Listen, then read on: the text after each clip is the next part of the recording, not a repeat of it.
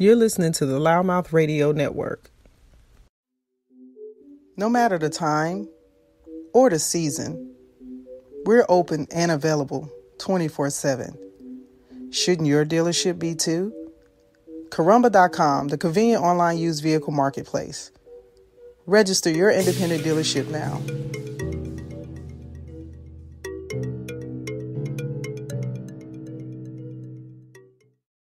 Throughout our lives, we're going to always have obstacles, things that are going to come upon us that will challenge us.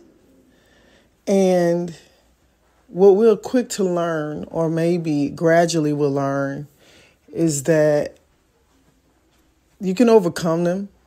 It's really about facing them and fighting through them. And that is not anything at all oblivious to anybody that is walking this earth. At some point in our lives, if you're doing anything, whether it's job related, something in your life, you're going to have some challenges. The question is, how do you face those challenges and see them through? So today, guys, you ready? We're having a Sonny's Money Motivation. Let's talk about working through challenges. Let's go.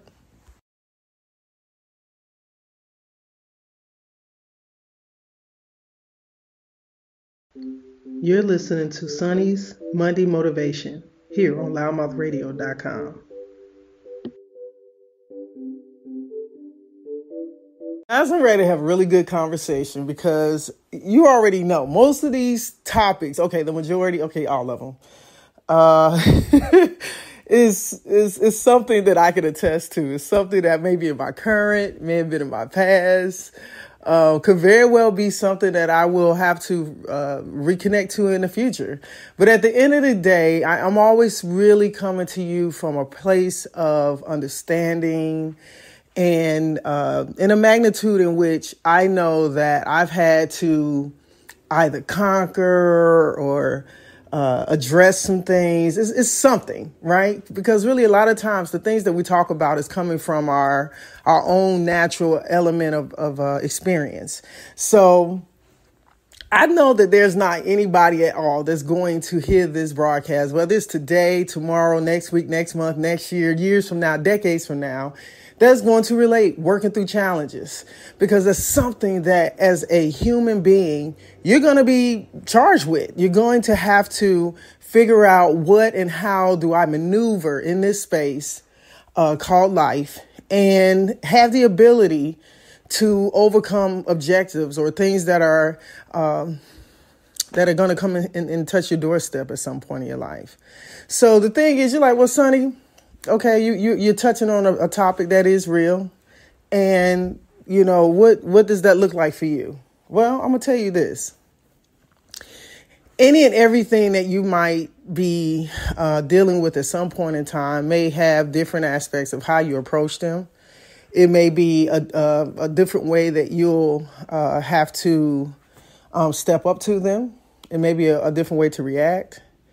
And I'm going to tell you, the best thing is as your emotional scale is maturing and developing, because I've had this thing that I've called some time now. I think it's the best phrase to clone it is an adversary muscle. You're going to gain an adversary muscle. OK, but how will your muscle look? Depends on how much adversity you face. Right. How many things are you going to do in your life that will create or pose challenges? And I'm going to tell you, sometimes we have things that we have no absolute control over. We know that is going to be a circumstance. But also, let's be real, there are some challenges that we face that could be self-inflicted or self-created or a result of something that we've done or that we're involved in. And then a challenge comes along, right? The thing is, taking up time and processing, what you're dealing with and how do you shape it, So let's just take, for example, let's say that you have a driver's test. You're taking driver's ed, or you have a driver's license test that you have to take, a road test, or even a written test. And you might be licensed. You may have never been licensed before. So at some point, and this is for all my drivers, there are some people who may never, ever drive. So you may not relate to this statement to the same degree. But all of us at some point, most likely in your teenage years, during your school years, you were automatically provisioned to take driver's education. I know things have changed dramatically since I was in school, but some curriculums in most states require driver's education to be a part of the curriculum. Typically, you might encounter driver's ed by your sophomore going into your junior year, somewhere in there. Some states are driven by the age factor of the potential driver. So if you're at the age of 15, sometimes the age of 16, they may allow you to go through the process of getting your permit, right? So then, too, you might also have some curriculums. Now, I'm from Chicago, so driver's education was a curriculum that we had in school. And I want to say that we actually had driver's ed in our sophomore year. So now I will tell you this. Some students will elect to not go through it and really see it through because they might have total fear. They disregard it. They don't have the intention. They don't want to deal with it. It's a number of reasons, right? Excuse me, coffee break. So if you are, student age, and you're in school, this is something that you're going to go in a classroom. You're going to get the rules of the road. You're going to probably get a book, pamphlet, manual, or something like that has the state laws. And in that packet, you'll see all the information that you need to basically have the substance, as they say, to know how to conduct yourself as a driver, right? Then you actually have the physical driver's test in the road, in the car, with an instructor, examining you, watching everything that you're doing, grading you, and critiquing how you're going about driving. So you can see measurably why that would be a challenge to somebody who's never, ever driven a car. You've never, ever have been taught what the signs mean, certain rules of the road, how to conduct yourself, safety measures. These are all the things that are deemed necessary in order for you to safely accomplish getting your driver's license. So how do you go about that? You definitely know that if you're on the road with an instructor, he's gonna want both your hands, or she will want you to have both your hands on the steering wheel. They're gonna make sure that and now we're in a technology-driven age. So all my young people now, if you listen to this, you're not holding your cell phone, and I'm not excluding adults, including myself. I'm talking to myself at the same time. You're not supposed to hold your phone. You're not supposed to be texting. You're not supposed to be putting on your makeup. You're not supposed to be fixing your hair, all of these things that can distract you, right? So that could pose a challenge if you do that. I can guarantee you he's going to fail you, right? What about the written test? There are tons of people who may not necessarily do so well on testing. You might fail the test. Does that mean because you failed the test, you don't go back and go back through it? No, you have to then examine what the test itself and what all parts of it that you don't become familiar with, and where your weak points are, and maybe where your stronger points are.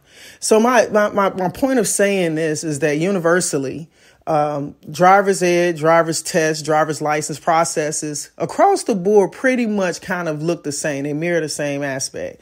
But does that mean that each and every person that takes this class, that takes the written, that's with an instructor, are they all going to drive the same? Are they all going to test the same? Are they going to answer the questions the same? Are they going to approach the rules of the road the same? No, they're not.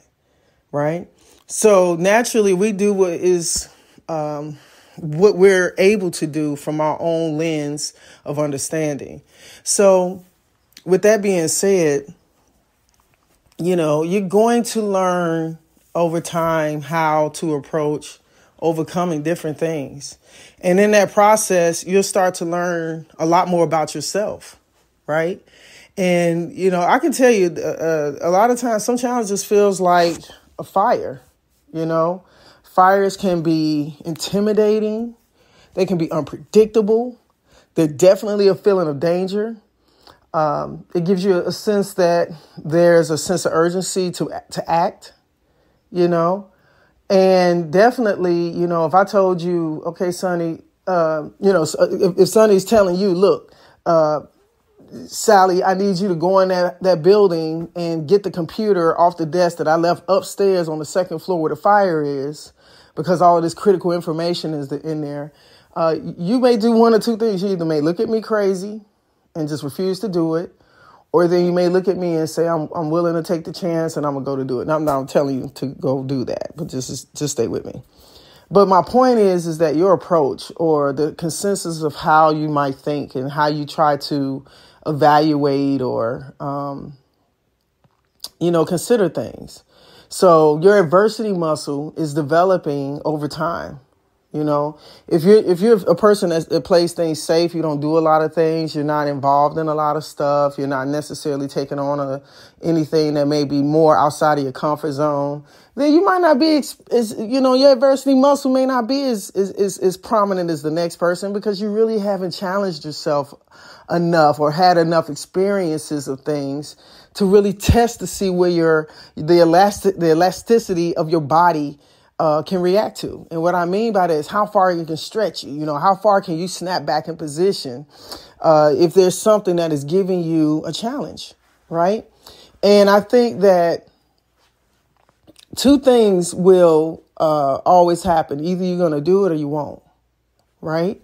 And in doing it, it may come in different ways. And each time does not necessarily facilitate the same type of action.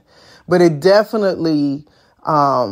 one is something that is going to leave you with an impactful thought, and it's going to make you have to think through the process. What do I do? How do I approach this? What assistance or what things do I need to reach out for that can help get me through this thing? So I want to say to you that I'm very much at a point in my life where I'm working not to be as reactive to things, right?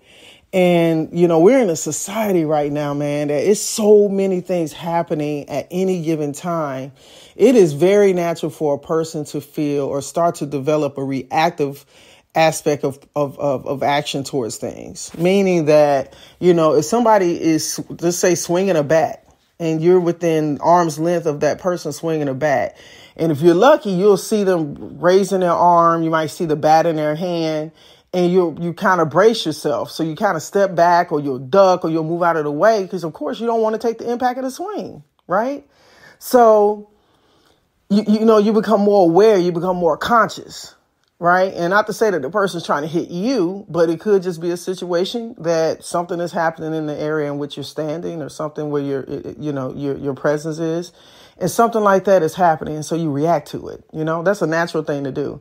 You'll be surprised how, that type of reaction and muscle, that muscle sensory of response can go through can come through your body in a emotional way, right? Not just in a physical way. Trust me, I'm telling you from experience. And if you've ever had, some serious amount of obstacles or things that have happened in your life, over time, you start to develop certain characteristics. You start to develop certain mindsets. You start to, even your conversation towards things can be affected. And all of it is going to be a direct result of how you process things to work through those challenges. And I'm not saying there's a right or wrong way. Right. I'm not giving you a lecture about, that, man, Don, you're not responding to this right. You're going to be fired today, or you're failing in life because you're not responding to the things happening in your life in the right way. No, we're all here guiding through our own evolution, each and every one of us. This is why sometimes it's mission critical that as you're doing things in life and you're stepping through things in life, that you don't necessarily make decisions based upon the next person's life or the way that they do things, because maybe what they're doing and how they're responding does not fit in the mode of what you need to do. Matter of fact, it's just as important that you learn in your own processes how to do things, because you're the one walking around with your brain, your body, your mind, your mouth, your hands, your feet. That's why we all are individuals having this human experience. And so the better you're able to, within this shell of a frame of this physical person, flesh and bones, can get to a point of building that adversity muscle or developing, traits that'll help you process things better, and not necessarily jump out or, like I say, run in the fire. I don't want you running in the fire. I do want you to maybe have to face and make a situational decision, but I'm not saying just run head on straight forward and just hope for the best. That's never going to give you the value system in which you need to be building characteristics for. Another thing, I also recognize that the way we communicate or the lack of also can further determine how our challenges grow and how they may either stay, within one direction or may spread across. For me, I have literally just currently, prime example, I had a challenge of some sorts that, and I'm going to say this, it wasn't one thing. It was just a couple of things I needed to do or work through. And, for me, I think that when you actively are working towards, your own self-development and your own personal development, you start to have a different lens, your viewpoint of how things come at you or how you compute the information that you may have. I feel like there's this metamorphosis that happens that gives you a different aspect of reproach. And you might have these small steps that you take, that you go across, or you could come out with a response that could definitely be, high energy. What does that look like? And everything doesn't require the same thing. We talked about that in the beginning of the statement of the conversation. But I say that it's so important that you just kind of really pay attention to some of the things that you're going through. I've heard this saying many times that you'll keep enduring the experience until you learn from it, and in every bit of the sense, it is true. And that pretty much things that we're dealing with they're life lessons.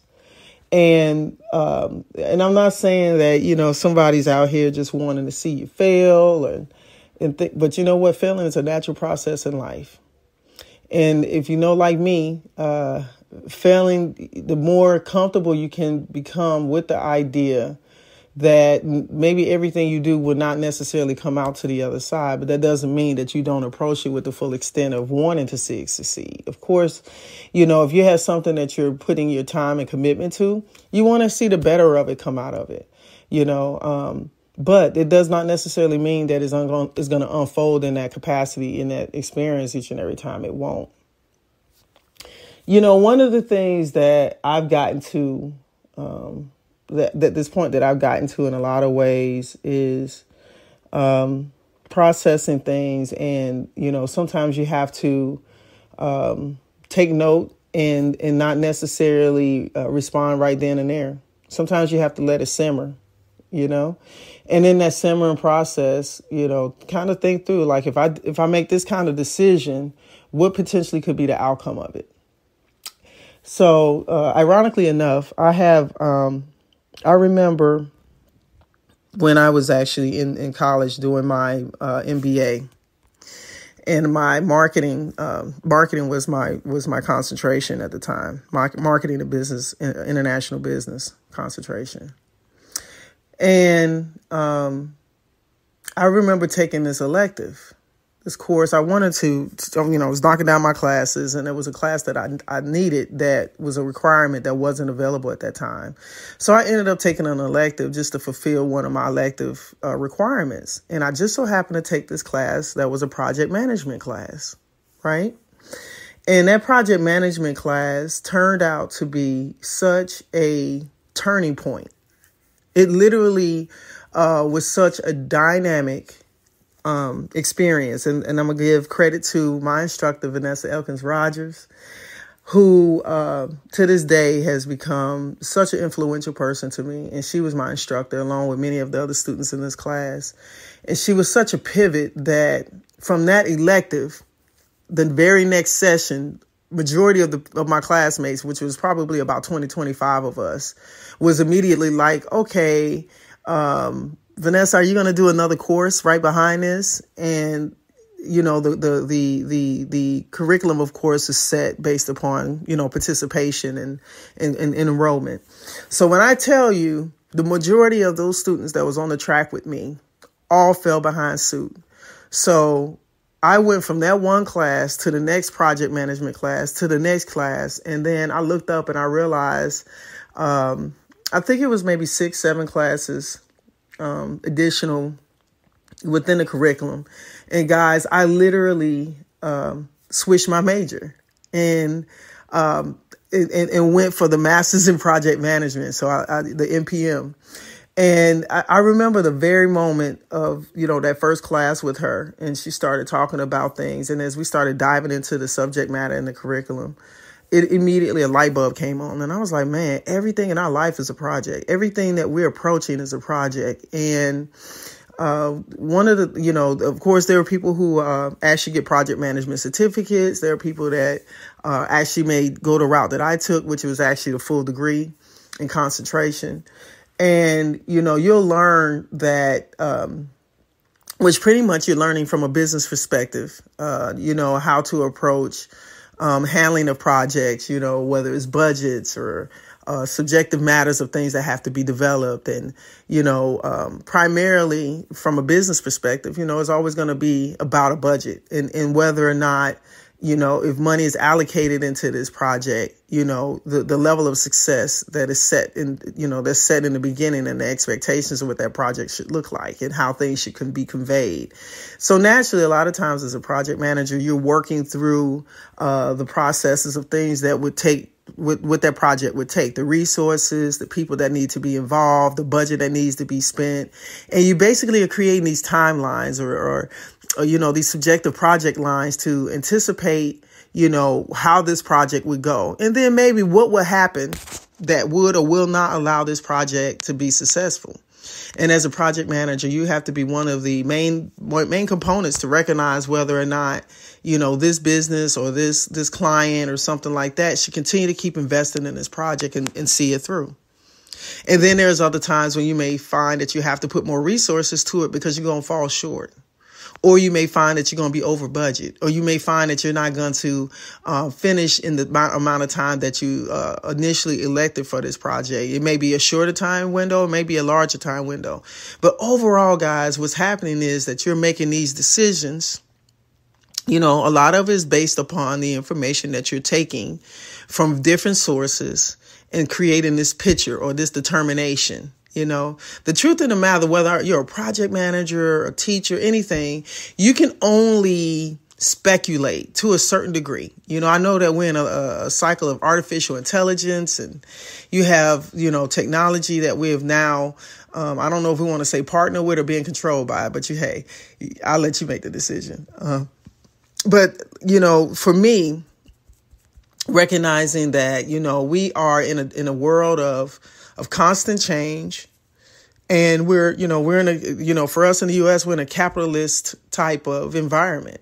So there's a lot of things that decisions are made primarily a lot of times based upon financial response or financial responsibility, things of that nature. So when you're dealing with these kind of things, you have to address them. And so long story short, I eventually continued on to that coursework and went through that coursework and received my master's in project management. And then I ended up going back to the MBA and finishing my marketing master's degree as well. And just for me, I was raised to really work to finish things and to get to a point of completion. And I think that that's one of the biggest things that when it comes to challenges and things that we face with, a lot of times some people leave things open-ended, don't finish it. They leave it hanging, And but hear this, there are times when you do realize that maybe this is not going to be good for me to continue doing it. Whether it's work, if it's a job, if it's a project, if it's a, something you're dealing with your family, maybe with your spouse. It could be things that naturally are going on in your life that you have to make a decision on. right? So it is not necessarily a loss to stop something. Sometimes that is the best decision for the whole situation. But the evaluation and determining how the outcome of that decision is made will impact you. So it's still, no matter what you do, you're still having to work through a challenge and figure out whether or not, this thing in front of you still deserves the attention that you're giving it. And that can come in the form of a person. That can come in the form of a thing. It can come in form of situations. There's a ton of reasons to have to work through things, right? And so, guys, I felt compelled to, start this week off with, that conversation. I know we're at the end of January, and we're still in the top of the year, and for many people, in your job and you're listening to the Loud Mouth Radio Network. Be having something that you're coming to closing out and you're going to the next thing, right? Just having rent, living, mortgage. If you're living somewhere, and you're not necessarily in full ownership of where you reside, most likely you're paying rent or you're paying a mortgage. So every month that thing cycles around and comes back. Don't tell me you don't see challenges and points of times when it comes to that. Let's just go there, right? So, how do I deal with January, closing out January, and just within a few days, we'll be in February. All right.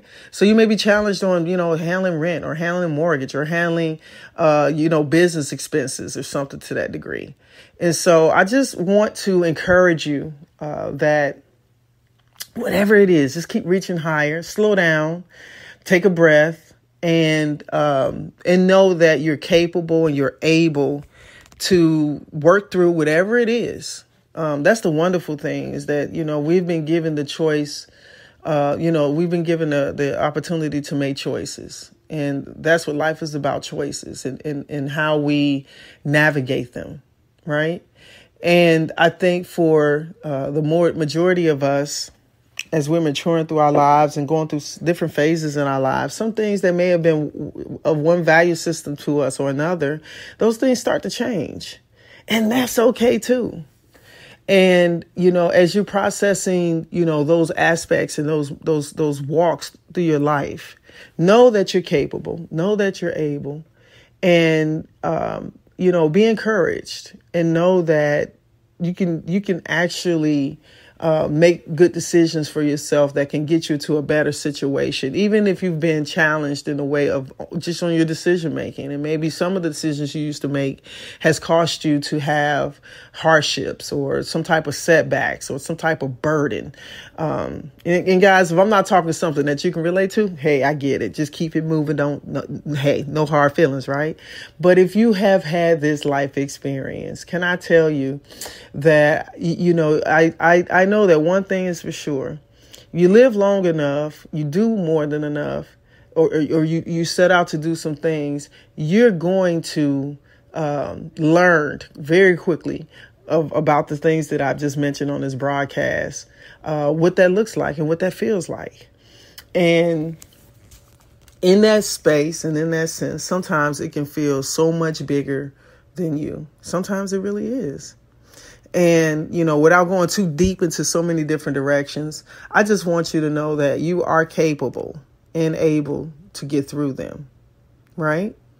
So, guys, I just want to say thank you. We've had a full month of Mondays of this, and it's been an incredible start. And I am so grateful that we are tuned in and tapped on and getting ready for the work week. Because you already know, most of us either got up and struggled out of bed, fell out of bed, ran out of bed, overslept, got up early, whatever your impact of your day started out as. I hope that it continues to be one of prosperity, one of stresslessness, and definitely one that whatever it is that you're aiming for to happen for you today, that it works its way for you and in favor for you. And like always, guys, I appreciate your time and your attention. And as always, guys, let's get it, and let's stay in touch with everybody's mission in life, which is to be present and to be able to contribute to what we have as a dynamic force as a human race. I know that these past few weeks, there's been some heavy things that have been in the media. Just to switch pace for a second, the world of change and challenges, like I said, are always upon us. And I want to encourage you to do whatever's necessary to protect your space, whether it's your mental space, your emotional space, because, we've had some mass shootings. We've had some subjective matters of things that have happened with police brutality. We've had another big media highlight on another young man whose life has been taken at the hands of the police, Mr. Tyree Nichols. So there's things that are constantly around us that are, triggering, that can be very triggering.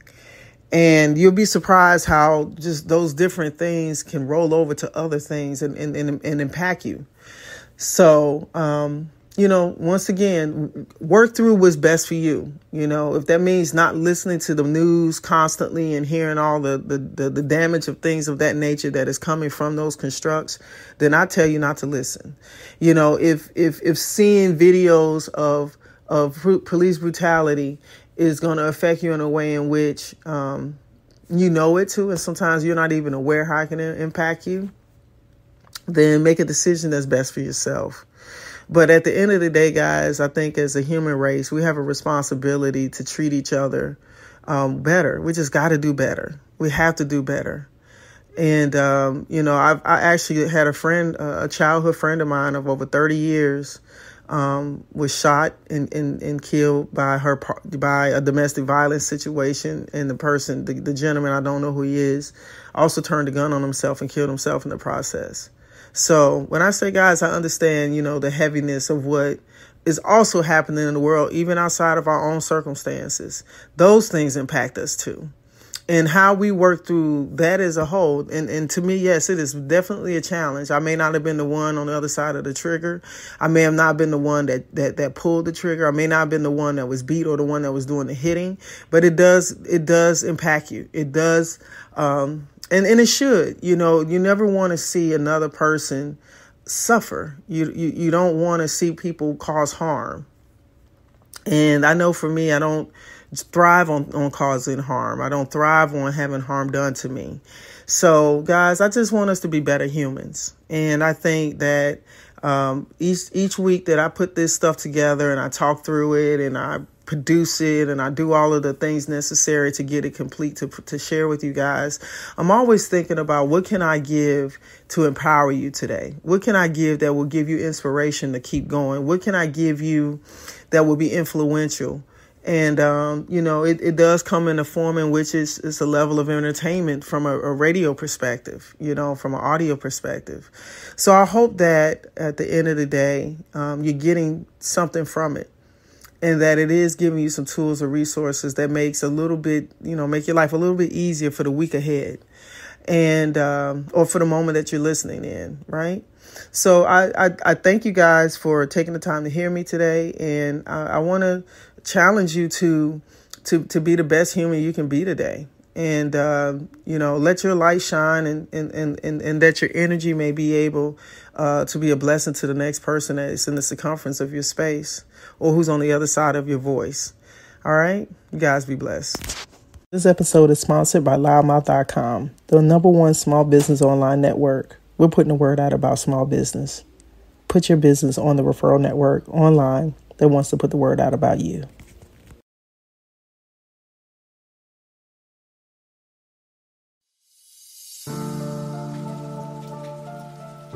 $30.7 million small businesses in the U.S., creating 1.5 million jobs annually. Small business accounts for 64% of new job creation in the U.S.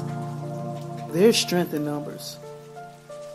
No matter what we face, know that there's strength in us. Because of you, we're able, we're capable, we're resilient, and we are available because we are small business. And together, we're the economy.